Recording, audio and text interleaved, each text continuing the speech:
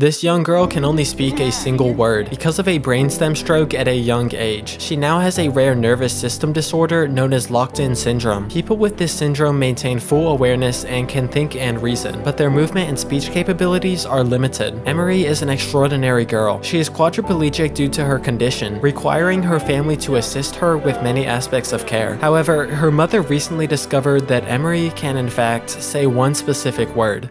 And Emmy, what is that word? Obama. Obama. Incredible.